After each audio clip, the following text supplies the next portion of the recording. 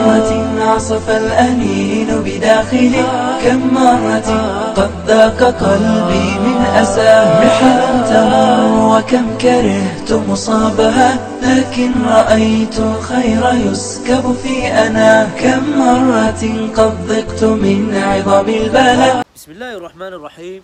الحمد لله رب العالمين، والصلاة والسلام على نبينا محمد وعلى آله وأصحابه ومن تبعهم بإحسان إلى يوم الدين. أما بعد، السلام عليكم ورحمة الله وبركاته.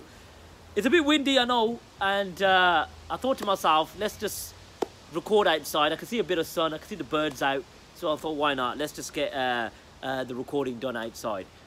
It's not the hottest, but you know, with the kids inside, and you know, they're gonna make a lot of racket, as you know, they're at home. So subhanallah al-azim, I thought let's just go and get this recording done. Now this video, to be honest, is going to dispel the rhetoric that we hear constantly, day in, day out. It's like they've been synchronized, they've been programmed to utter this constantly, because they have no nuanced approach.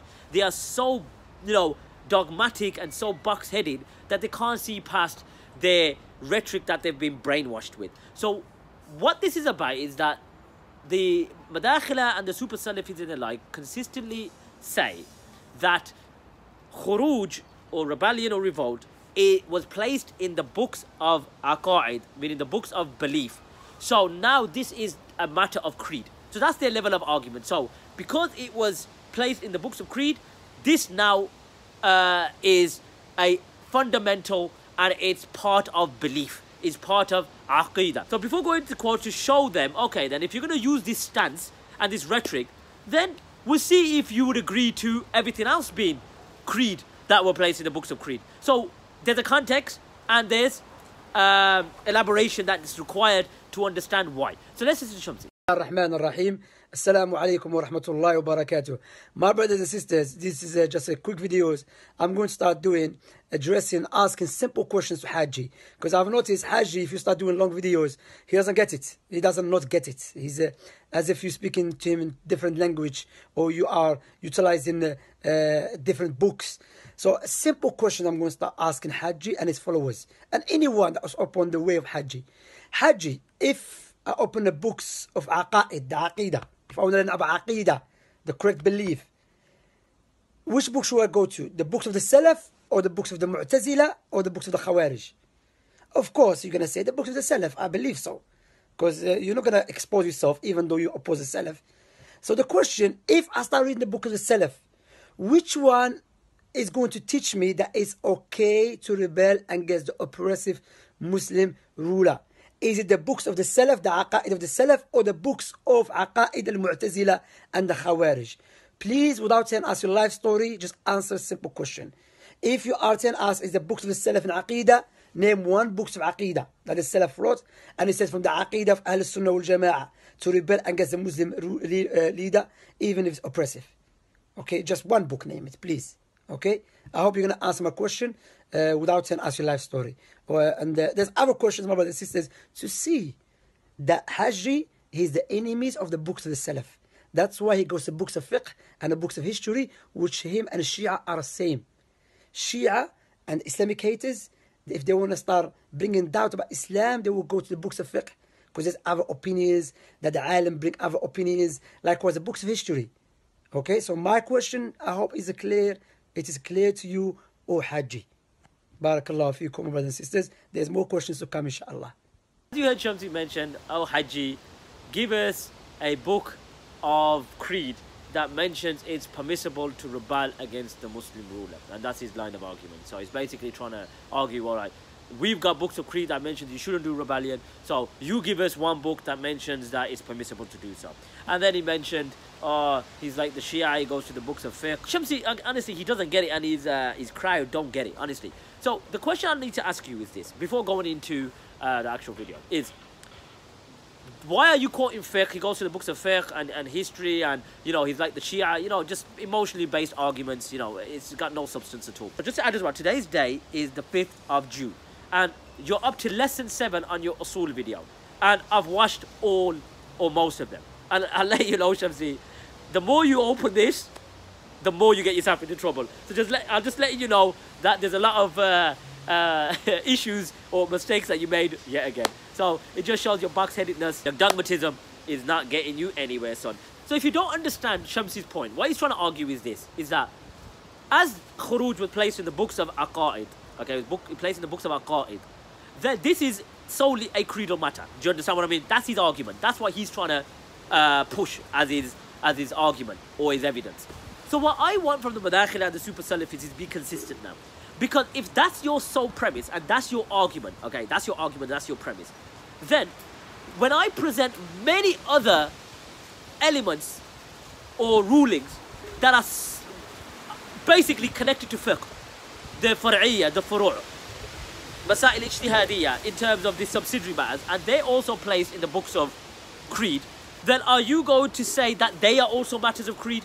So let's get into this now and present many rulings or many positions that are solely connected to fiqh that are placed in the books of creed. So then we will argue then, why would you not argue that this is connected to Aqeedah? So let's get into this now. So as you can see in my hand, I've got the book Sharh al-Sunnah by Imam al-Muzani. Now Imam al-Muzani is a student of Imam al-Shafi'i. Imam al-Muzani in his book of creed mentions shortening the prayers while traveling. Okay, shortening the prayers while traveling. So, Sharh al-Sunnah by Imam Muzani. So I'd like to ask you now, Shamsi and the Madaakhilah, is shortening the prayers a matter of creed? It's in the book of creed. Okay? So is it a matter of creed? You have to stick by your principle.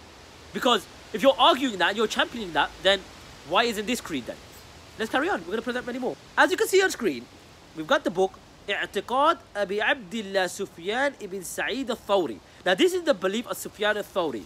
Now as you can see on screen, okay, Sufyan al-Thawri says, so in his book of creed mentions that wiping over leather socks is more better and more just than washing your feet. Okay, what's going on there, Shamsi? Let's carry on. Sufyan al-Thawri also places in his book of creed, what?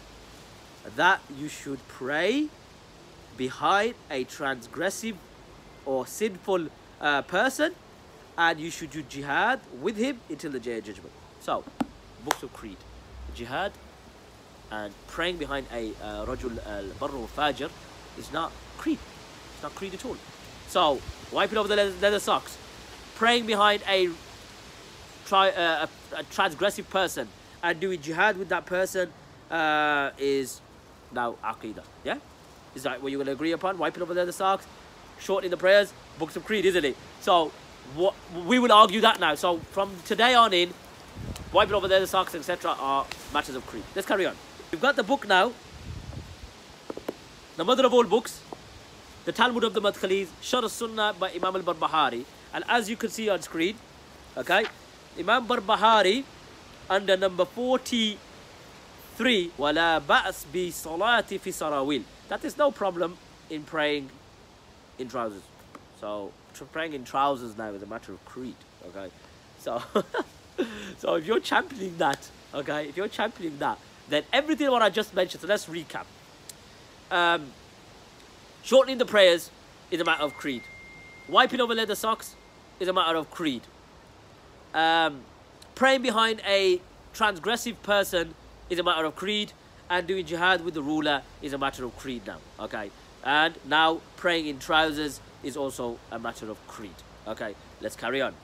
Also in the same book, under number 95, Imam Barbahari says, he says, وَعْلَمْ أَنَّ الْمُتْعَةَ مُتْعَ النِّسَاءِ وَالْإِسْتِحْلَالَ الْحَرَامِ إِلَى الْيَوْمِ الْقِيَامَةِ.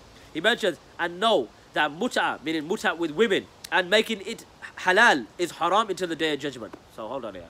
So mut'a with women and making it halal for yourself is haram until the day of judgment. So that's a matter of creed now. So we could argue now, well rather you could argue, and you could go to the Shia when you debate the Shia and say, you know what, in the Talmud of the Madaakhilah, Sharh al-Sunnah, that mut'a with women is haram until the day of judgment. Now, this is creed. Are you going to argue that now? So what do you have to say for yourself? So doesn't make sense, does it, Shamsi? But for a Madaakhilah, for an institutionalized, programmed Madaakhilah, it all makes sense, doesn't it? Let's carry on. We got more. Okay. Sharh Kitab Fiqh al-Akbar by Imam Abu Hanifa. Now, I'll be fair, it's attributed to Imam Abu Hanifa. There's actual discrepancies as to whether Imam Abu Hanifa rahimahullah ta'ala wrote this book, but it's ascribed to Imam Abu Hanifa, okay? And this is the Sharah of Mullah Ali Qari rahimahullah ta'ala, okay? So as you can see on screen, wiping over leather socks is sunnah, and Taraweeh in the night, in the month of Ramadan is sunnah. But let me get this straight. Wiping over leather socks is a matter of creed, and according to Sufyan al-Thawri as well, in his creed book, which is an extract from Aqeedah's book, Aqeedah book. So, and also praying Taraweeh in the month of Ramadan is sunnah. So that's creed. That's in the books of creed. And then you're going to be a bit surprised who else placed this in the books of creed. Ooh, don't get too pushy yet. Don't get too hasty.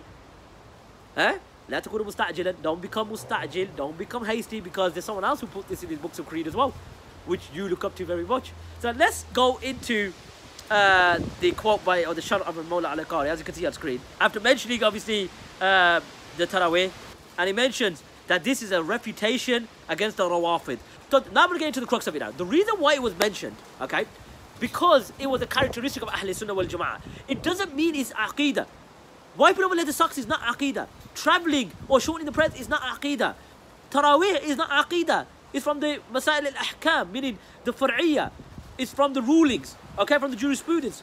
And also, praying behind a rajul who's fajir or you know, transgressive is not creed. So it was the characteristic of Ahl Sunnah that differentiated them from all other sects. Now, Khurooj, this was in response to the Khawarij, who were rebelling because of making takfir, because of their belief that anyone that commits or perpetrates a major sin is a kafir. So this was the characteristics of Ahl Sunnah. We do not make takfir of those who rebel, or we do not make takfir of the rulers unless they fall into clear kufr.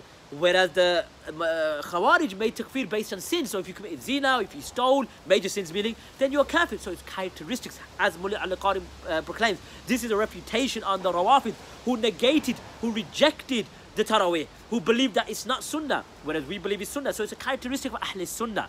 That's the point. But no, but it's in the books of Aqeedah. Well, this is placed in the books of Aqeedah. So would you also call all those 5 or 6 different aspects that are of fiqh or from the furu' as Aqeedah? No.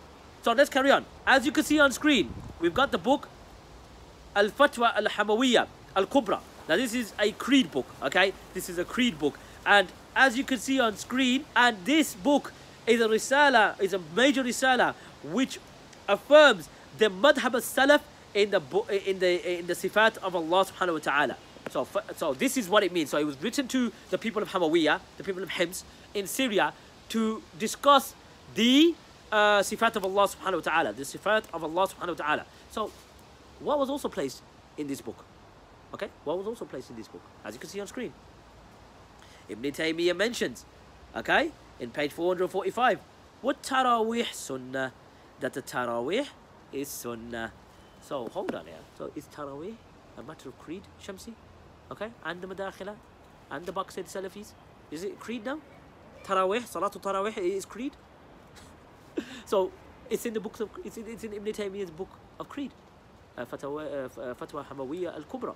It's a book of creed. So what's Taraweeh got to do with sifat of Allah subhanahu wa ta'ala? Why? Because it's characteristic.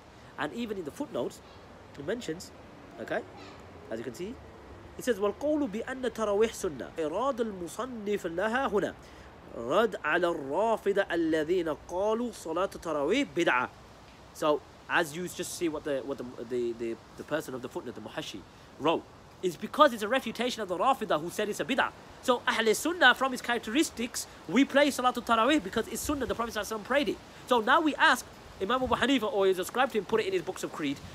Sufyan al-Thawri put leather socks and praying behind a person who's a transgressive or a sinner in the books of creed, etc. These were characteristics of Ahl Sunnah. Doesn't mean it's creed. Doesn't mean it's creed at all. But in relation to Khurooj, this was in connection to the Khawarij who made takfir and then did Khurooj. Whereas Ahl Sunnah don't make takfir of the rulers unless we see clear kufr.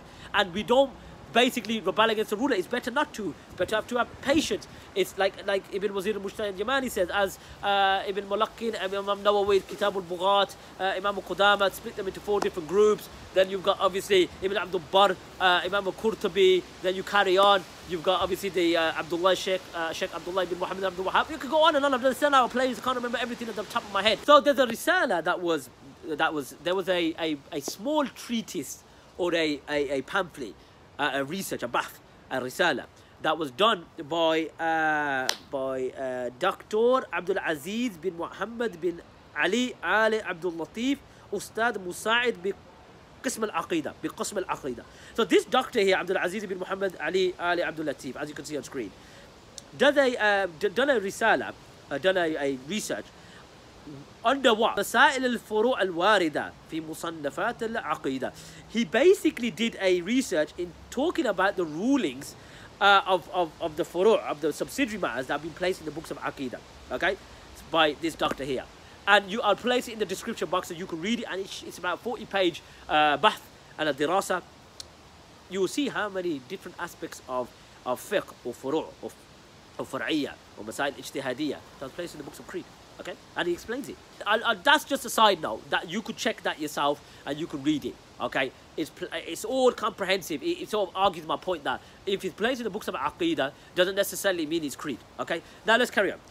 That this is the explanation of the Aqeedah of Isfahaniyya. For those who don't know, Ibn Taymiyyah wrote different risalats, different books to different areas of the Muslim world. So he wrote to the people of Wasit, that's where Aqeedah Wasitiyya comes from. Al-Fatwa Al-Hamawiyya Al-Kubra, this was written to the people of Hims. Then you got Al-Fatwa or Shar Al-Aqeedah Isfahaniyya, that Isfahaniyya is in Isfahan or Isfahan in Iran, etc., etc. So these were books that were written, and the books of creed, by the way. So as you can see on screen, now under the fasal, meaning the subcategory, he says that this is to distinguish or to distinguish Ahl Sunnah wal Jama'ah from the kuffar and the mubtadi'een. So that was the reason why they placed things in the books of creed. Do you understand what I mean? That's why they placed things in the books of creed to distinguish Ahl Sunnah wal Jama'ah from the kuffar wal mubtadi'een. Just to distinguish Ahl Sunnah wal Jama'ah from the mubtadi'een. So certain characteristics, certain khisal of Ahl Sunnah wal Jama'ah were placed in the books of creed, which were nothing to do with creed, but it was to distinguish us from them. It was to distinguish us from them, so they placed in the books of creed. So now I'd like to ask the Madaakhilah and the Super Salafees. All of the things that I mentioned, so meaning shortening the prayers is in the books of creed, wiping over leather socks in the books of creed, praying behind a transgressive person is in the books of creed. Imam Barbahari, meaning the godfather of the Madkhalis, meaning the Talmud of the Madkhalis, Sharh Sunnah, places praying in trousers in the books of creed. Also, mut'a is haram and with women. Whoever makes it istihlal, whoever makes it halal for himself, or it's haram to the day of Jummah, but those who make it halal. Then Imam Abu Hanifa, what was ascribed to him in Fiqh al-Akbar, mentions that Taraweeh is Sunnah, and also wiping over leather socks is Sunnah. And then also we got Ibn Taymiyyah in rahimahullah ta'ala in his in Aqeedah Hamawiyya or Fatwa Hamawiyya Al-Kubra. He mentions that I forgot it now, it's all the way over here. Yeah, he mentions that Taraweeh is Sunnah. And then also we've got from Shar al-Aqeedah Asfahaniyya, he mentions that those characteristics or those things that are mentioned in the books of creed are characteristics of Ahl Sunnah wal Jama'ah. So now I ask you, Shamsi and your likes, and the box set in Madaakhilah, are you going to say now all of these matters that I've mentioned are related to creed, as you championing Khurooj? Many other things were placed in the books of creed, in the books of creed. You got there, you got there, and you got there. Okay, so what do you have to say for yourself, son? Okay, you can argue as much as you want that it's in the books of creed. We're not disputing that, but it doesn't make it creed. That's my argument. You could shout it, you could jump as high as you want and shout that. Doesn't make it creed. Doesn't make it creed. Even though we agree that those Khawarij that did takfir and then rebelled, then that enters creed because it's Iman wal Kufr, meaning they did Khurooj based upon takfir. So then that enters creed because of the Khawarij, because of that characteristic. So, Shamsi, I'm not going to start with you, son, because like I said before, I've already watched probably 6 to 7 episodes of your the fundamentals or the principles, and mate, you've made some right cock-ups in there, son. Right cock-ups. So this is just a brief video. You know, the team, you know, we do review stuff, and when we by team, you must be thinking, what are you talking about, bro, Hajji? That I thought it's you on your own. Let's just say there's many brothers that help us, and we do collaborate, we do help each other. So rest assured, bro Hajji has very, very beautiful brothers that assist him without mentioning any names. They know who they are, and I don't need to go and mention everyone individually. So look after yourselves. That's this video done. Many more videos to come. And my Canon camera, inshallah, should be here soon. So this would obviously be better for me, you know, get my back to the groove. So look after yourselves. Make dua for صلى الله على نبينا. كم مرة عصف الأنين بداخلي، كم مرة قد ذاق قلبي من أساه محنته، وكم كرهت مصابها لكن رأيت الخير يسكب في أنا. كم مرة قد ضقت من عظم البلاء، بشر وشيطان يحاصرني أمام. كم مرة قد أظلم الدرب ضحى وتحدر الدمع وضاقت بي رؤى. كم مرة عصف الأنين بداخلي، كم مرة قد ذاق قلبي من أساه محنته، وكم كرهت مصابها لكن رأيت الخير يسكب في أنا. كم مرة قد